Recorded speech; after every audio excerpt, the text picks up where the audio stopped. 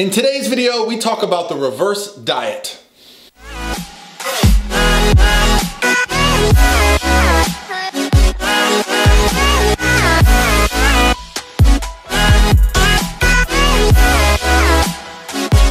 All by myself. Hey guys, what's going on? This is Paul Ravella from ProPhysique.com, and you'll notice that I'm wearing a hoodie today. Well, it was about 38 degrees when I left the house today at 6:30 a.m. And why did I leave the house? Well, I am doing a reverse diet study here at the University of South Florida, the exercise science department, which is headed up by Dr. Bill Campbell and has turned out such amazing people as Lauren Conlin and many others. But Lauren is my business partner, so shout out to Lauren, and also my podcast mate. I've had a lot of people ask me why I don't do a podcast lately, and I actually do a podcast. So if you're interested in listening to me ramble some more, as well as Lauren, well, check out Redefine Healthy Radio. I think we've got it on multiple platforms, so you should be able to hear it anywhere. I'll try to put a link below. But the study that I'm a part of is actually about me, so I get to talk about myself. Yay! We actually tested my specifics a week before my show. So I competed on October 27th. If you haven't seen that, I did a video on that. The OCB Yorton Cup, the World Championships of Natural Bodybuilding. I did the Men's Physique Pro Division.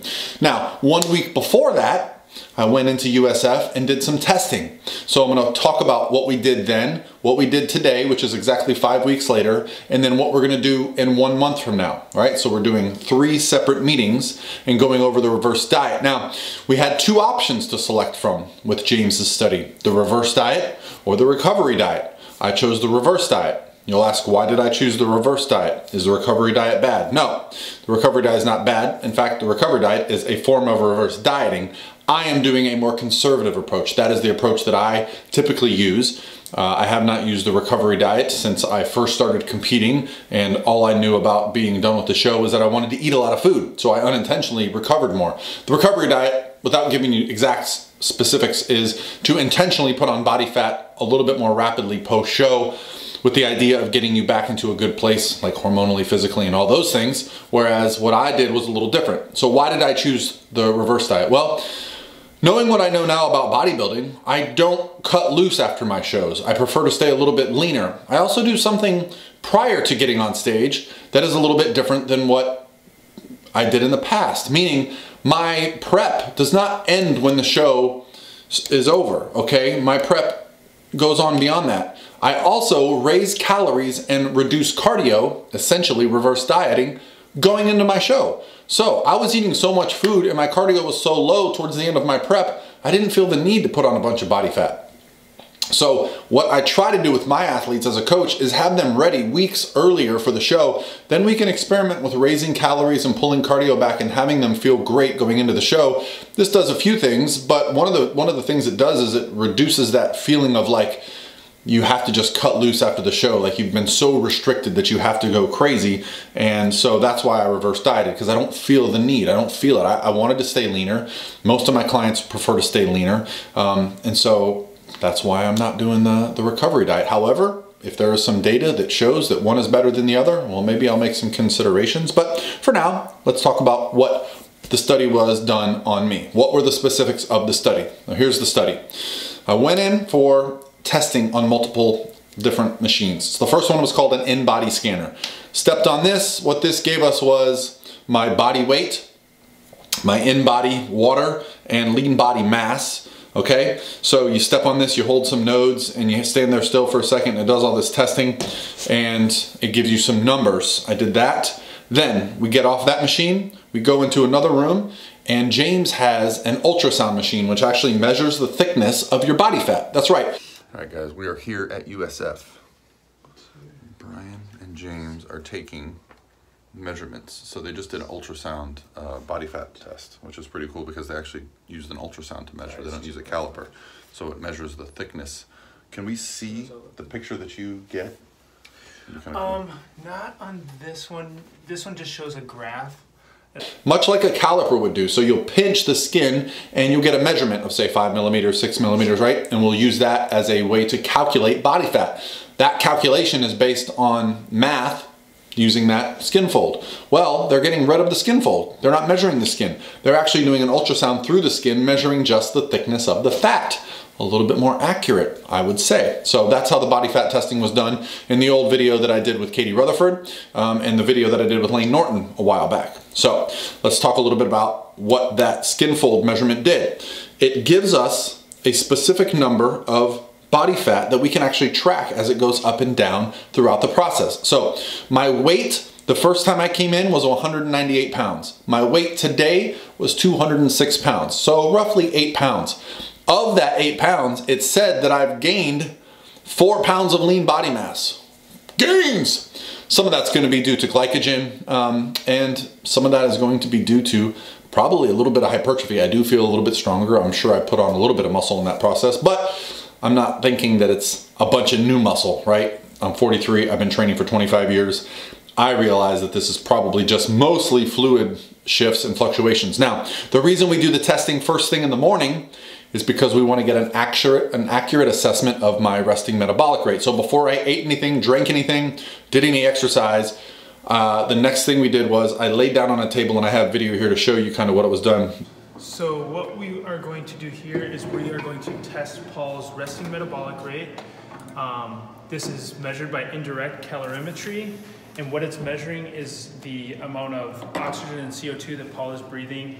The CO2 will go into a chamber, and the chamber will analyze the mixture of gases in that chamber and then calculate how many calories Paul is burning within a 24-hour period. It's only a 20-minute test, so it'll take the average of those 20 minutes and calculate that into a 24-hour calorie expenditure at rest. And we have to do it in a fasted state, kind of at rest. Yeah, we instruct subjects to come in a fasted state and no exercise prior, because we do know that exercise prior to this test can influence your metabolic rate. It could probably increase it, and then the same thing with food. If you have a meal prior to coming in to have this test, it could also influence the metabolic rate. Because of the thermic effect of food. Yes, exactly. So it could increase your metabolic rate. And again, this is just the how many calories you're burning at rest doing nothing else. Thank you to Brian, the lab assistant who was helping us today. Lay down, they put a hood over me, they block off all the air so that all the gas exchange that's going in and out of my body is measured, and they can actually do an accurate assessment of my resting metabolic rate or basal metabolic rate. Basal metabolic rate basically being, if you just laid there and breathed all day, how many calories would you burn? And so I think the first time I went in, it was around 1,800 calories was my basal metabolic rate, and then today it was over 2,000, so I think, but not 2,100, so just over 2,000.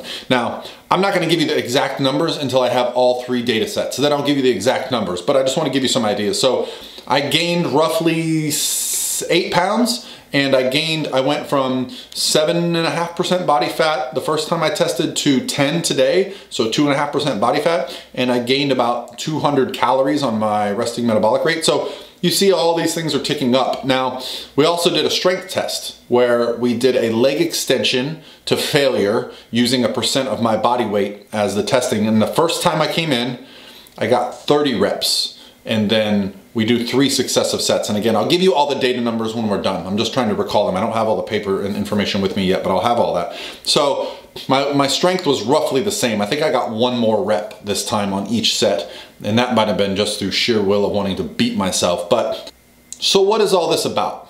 This is all about the idea that reverse dieting is new. There's no literature on it. This is all new stuff. It first came about a few years ago when we started having competitors come out of shows, and I believe the first person that ever actually documented and talked about it was Dr. Joe Klemczewski. He talked about metabolic building. Later, Layne Norton, who was my first coach, brought it up and talked about reverse dieting as a better way of approaching the off season. Instead of going into full bulk mode where you just eat as much food as you want, lift a lot heavier, and say, hey, it's a perfect time to put on muscle post-show, that's an excuse for just overeating. Well, it's not a perfect time to put on muscle post-show. In fact, it's not a perfect time for anything but putting on body fat post-show. So a reverse diet is a much more planned way of approaching a competition end date. There may also be some application for general population people who have been through lots and lots of diets. We see there is a correlation between the amount of times that somebody tries the diet and the amount of overweight they are. right? So what's happening there is you're suppressing metabolic rate, increasing body fat, and the two are way off balance. Well, if we can bring your metabolic rate back up, we can bring your body fat back down. So there may be some long-term benefits to understanding reverse dieting and just how it helps. Also, what I think we'll find is that these nutrition calculators that are online are mostly bullshit. That's right. If you plug in your height, weight, age, other predictors of what your calories should be and plug them in, it's going to give you a calorie number.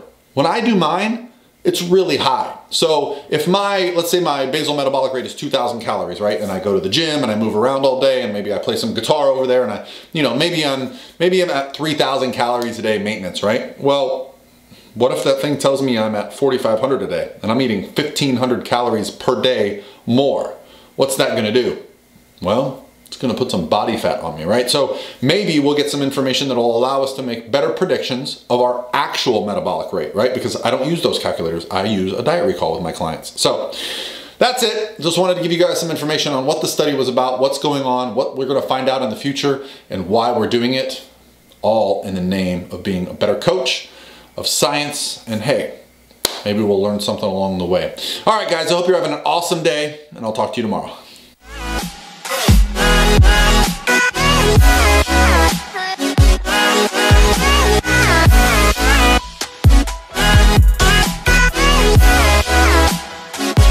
All by myself.